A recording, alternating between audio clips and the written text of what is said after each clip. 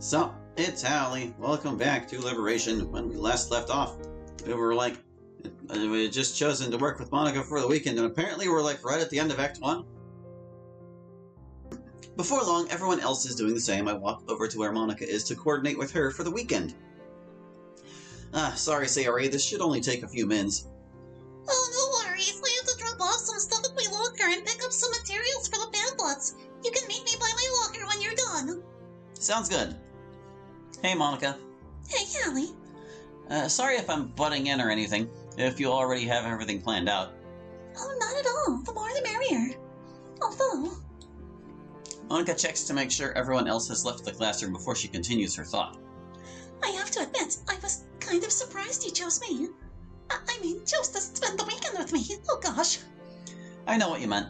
There was no question about it. Of course I'd rather be with you. For the weekend. I mean, for the project. Great, it must be contagious. We both awkwardly laugh at this. It's one thing for me to get all tongue-tied, but seeing her equally as awkward somehow makes me feel better. At any rate, do you want to get together tomorrow or Sunday?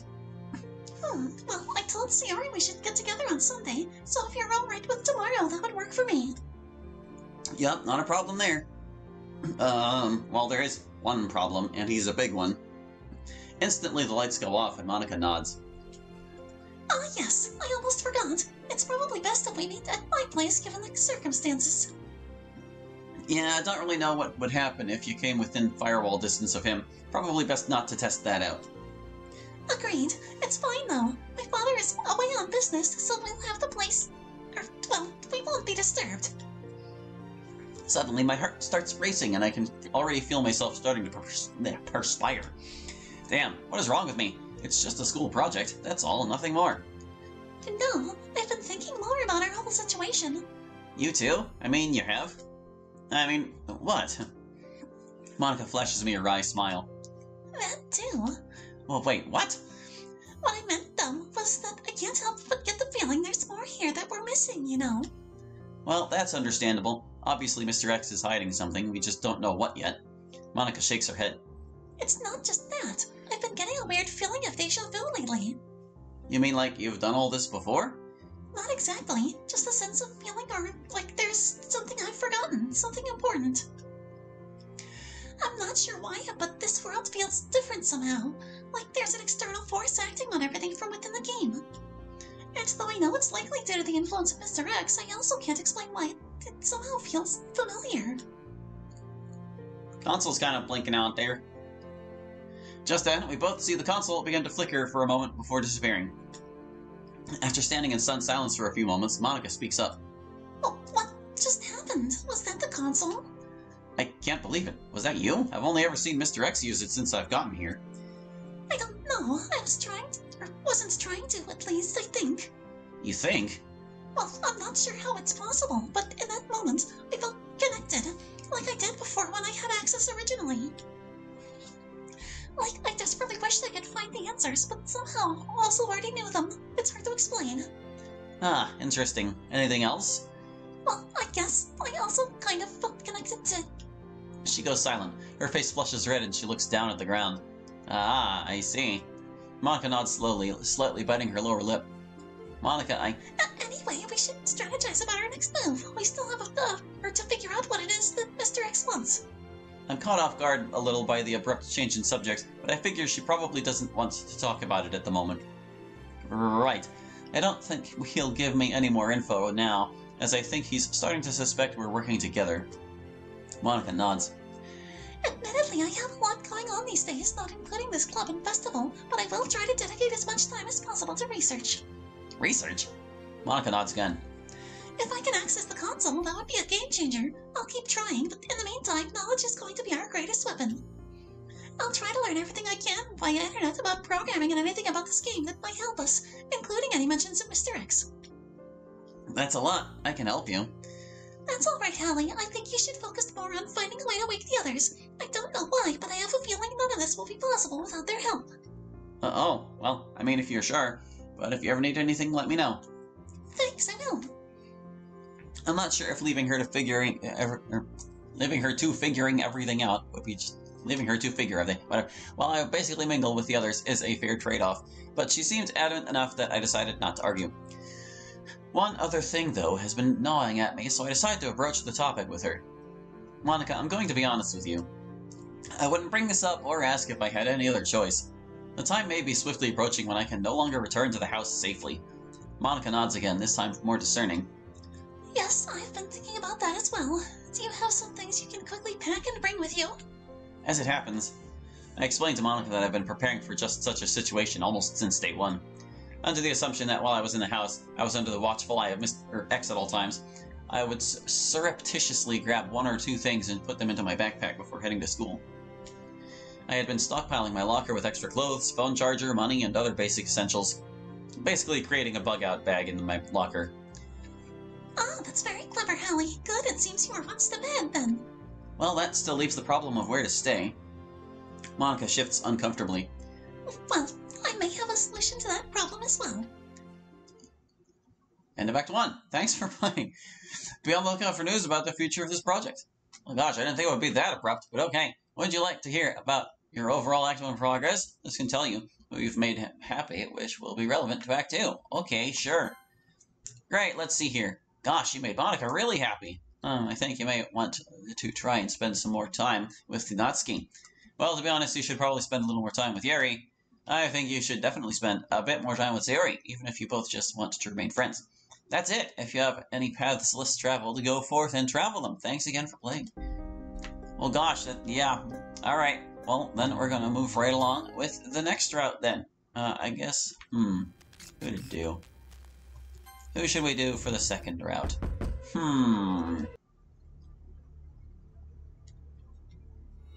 I guess we'll go with Sayori.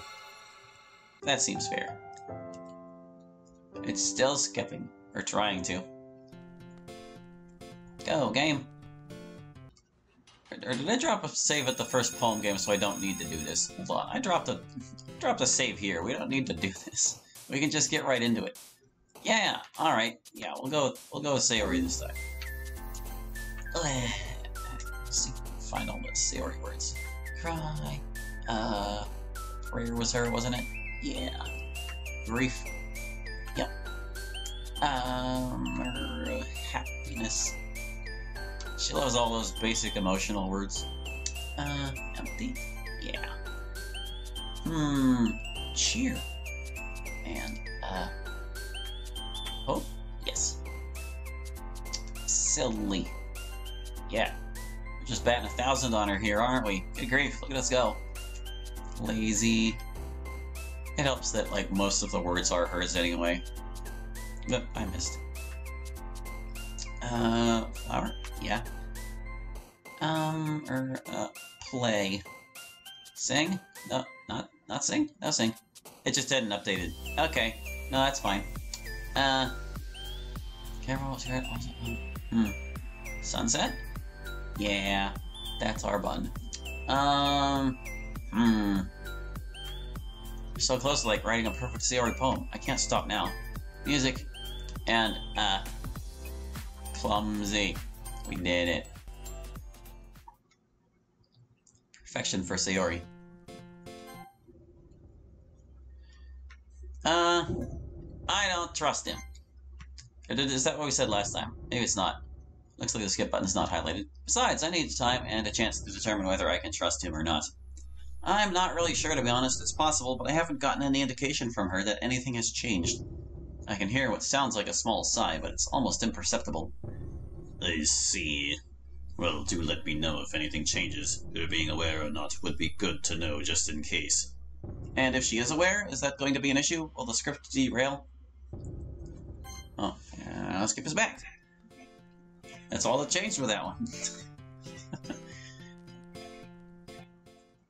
I kind of want to talk to Sayori, but she seems to be deep in conversation with Monica at the moment.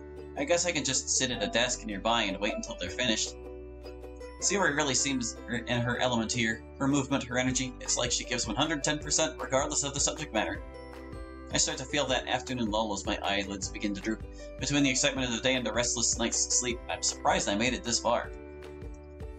I lay my head down on the desk for a moment to rest my eyes while we're continuing to listen to Monica and Sayori discuss festival plans. Our role-playing doesn't seem really lame compared to all the other clubs, though. Well, we can't give up. The festival is our chance to show everyone what literature is all about. The problem is that the idea of a literature club sounds too dense and intellectual. But it's not like that at all, you know? We just need a way of showing that to everyone. Something that speaks to their creative minds. It's with the realization that I suddenly jolt upright. That's right, the festival! That's when... Just then, Sayori and Monica both look in my direction, somewhat startled by my sudden movement. Holly! Is everything alright? You look like you just saw a good... Monica realizes her sudden faux pas and decides not to finish her sentence. It's partially my fault for concerning them to begin with, so I try to divert the conversation back. Oh, sorry, I must have dozed off for a moment. Ever get that feeling like you're suddenly falling when you, well, fall asleep? Hey, you think that's why they call it that? This puts a smile on their faces? Well, at least for a brief moment. Hey, wait a second, you fell asleep! You can't fall asleep in class, that's not allowed! Wait, this is a class? I must have missed that. Does that make Monica the teacher? Monica giggles slightly at this, while Sayori huffs a little. You know what I meant, Hallie! I see. Well, my apologies. Hallie, are you getting enough sleep? Because sleep is really important, you know. I wish I could say it's because my roommate is a mysterious disembodied voice, which I know Monica would understand. But probably not a great way to introduce Sayori to the whole "your life is a lie" situation. Yeah, you're right. I guess I kinda stayed up late trying to write this poem. Just wanted to make sure it was good enough. Monica seems a little surprised at first, but quickly recovers. She either didn't think I'd take the poetry thing seriously, or knows I'm covering for something else. Oh, now I'm super curious about what you wrote. All in due time. Anyway, sorry, I didn't mean to interrupt your conversation. Actually, Hallie, it might be a good idea to get your input on this, seeing how you're an outside third party, that is. Being new to not just this club in particular, but from the sound of it, clubs in general. I slightly winced at that last part. I know what she meant, but I couldn't help but take it a little personally. She's right though, I haven't really been too involved in school activities, even back home. So pretty much all of this was brand new to me in more ways than one. Right, yeah, I'd be happy to help in any way I can. Well, I was just mentioning to Monica that nobody will come in the first place if it's a literature event. So it's more important to figure out how to get people to show up in the first place, you know? And after they come, we can do the thing to speak to their creative minds. Well, we could always entice them with free food. Great idea, Hallie. You took the words right out of my mouth. Sayori is practically drooling at this point. What kind? Well, I guess we could. Sayori and I look at each other with wide eyes and let burst the first thought that came to mind. Cupcakes! Great minds think alike. I feel a tinge of red on my face. Natsuki would love to do that. Wow, you're right! Natsuki makes the best cupcakes! That works out perfectly! But wasn't why you two suggested it? Cupcakes speak to my creative tummy. Well, I don't know about that, but people love free food in general, especially desserts. Okay, and also because I love cupcakes. Hehe. Cupcakes it is then. I'm hungry. What else is new? Me. Anyway, we still need to work out the details of the event itself. I rest the side of my head against the wall while they continue to talk, feeling the gentle tug of sleep taking hold. I find myself smiling. I'm starting to think that getting pulled in here wasn't such a bad thing after all. I know that a more depraved individual might see this situation as some golden opportunity to impress 4 girls, but honestly, it's been really nice just having someone to belong and hang out with, people that I get along with. Or somewhere to belong with. Something I sorely lacked in the real world. It wasn't through lack of trying, at least at first. I would make a lot of effort to keep in touch with friends, to hang out, to do things together. But I found that as everyone else started moving on with their lives, making new friends or relationships, it took more and more effort just to maintain some kind of friendship. Eventually, I guess I just kind of gave up. For a good long time, I just merely existed, never really doing much with my life or making any concerted effort to improve. This was, of course, my own doing, and it wasn't until I had sought out therapy that this had become clear to me and what I needed to change, but it was and is still a lot of work. Here, though, it just feels so effortless. It's a little difficult to tell if it's just because of the way the game is designed, or it's because I genuinely have a lot in common with them, or both. But either way, I really find myself enjoying this time spent with them. Most of all, Sayori. She's always so positive and upbeat, even though I know that's not how she always feels. I can't help but wonder what it would be like to see the world through her eyes.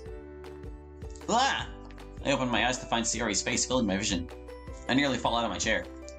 Sorry. Wait. Actually, I'm not sorry at all.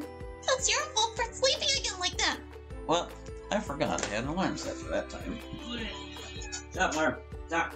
Wait.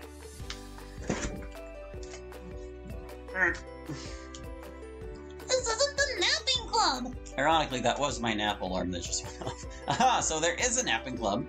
Did you really stay up late to write your poem? I'm not sure I like what you're implying, but I assure you that's the case. You know, now that you're in a club, you're gonna have less time for anime, you know. You said you know twice there. Don't change the subject, mister. You'll need to get used to club work. 5 more minutes. I waved my hand at her and drooped my head down, pretending to fall back asleep. Holly, I'm serious. I looked back up at her. Yeah, I know. Believe it or not, I do actually really appreciate you looking out for me, Sayori. That's what I do best. That being said, however, what about you? You look out for me, but who's looking out for you? I know you've been oversleeping every day, right? Not every day. That's not very convincing. How many days this past week have you gotten up on time? It's a secret. Uh-huh, sure. Come on. At least give me the benefit of the doubt. I mean, I would, but you haven't exactly been hiding it. Sayori blinks at me. I think she's wondering exactly how much I know, but also doesn't want to let it show just in case. Look, you were clearly in a rush this morning. Your hair is sticking out all around here. I point towards her hair at specific spots where they seem unkempt. Man, you really need a brush for this. My hair is just really hard to get right. Uh-huh. There's more than just your hair. Look, your bow isn't straight either. There's a toothpaste stain on your collar right here. I try to wipe off the stain with my finger. But nobody would ever notice that. I did, and I'm not the most observant person. But it's also one of those things that people probably aren't likely to point out, since they probably don't want to embarrass you. But as your friend, I don't care about embarrassing you. Oh wait. I can never remember if there are 2 R's and 2 S's in embarrassing, but I'm pretty sure there are. So I'm gonna say that's embarrassing. Hey, you meanie. And you don't even keep your blazer buttoned up. Seriously, Sayori, did you sleep in your clothes? That's super mean. Look, if it's all right here, I start to button her blazer from the bottom. Once you see how much better it looks, you'll change your mind. As I go to straighten her blazer, our eyes lock. At first it seemed innocent enough, but then her eyes started to water a little. Holly, I feel weird, like I've been here before. I suddenly feel a chill run down my spine. I can't explain it, but something feels off. Just as I'm about to say something, we hear it. Everyone jumps all at once at the sudden explosion. The school's automatic fire alarm system starts going off, and we can hear students start pouring into the hallways. Oh, what's going on? Was that an explosion?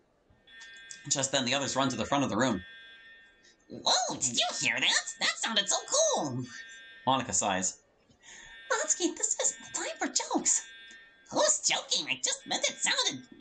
Natsuki trails off when she realizes there's no saving that. It certainly sounded close. We can talk about it later. Right now, we should probably follow everyone else's lead and make for the exit. Monica and I exchange worried glances, since neither of us has any idea what's going on right now. But whatever it is, we've just gone completely off script. Hallie's right. Everyone move out. We can meet up at the fountain in the courtyard. It's then that I feel a sudden pain in my gut. I'm not sure if I'm having a heart attack or a sudden bout of nausea or both, but suddenly everything starts spinning.